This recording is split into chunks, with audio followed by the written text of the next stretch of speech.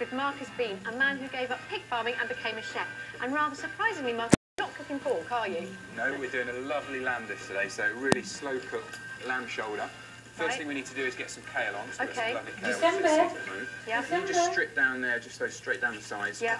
the stem there. You don't look like the other type of pig farmer.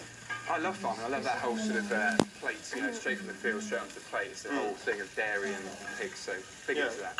Just browned off that meat with a little bit of flour, okay, a little bit of oil in there as well. You want a little butter in here? Touch your butter in there. Yeah.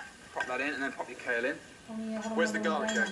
Garlic is going to go into that pan with the meat, please. Ayoko na brown rice. Gusto ko... Our onions in there.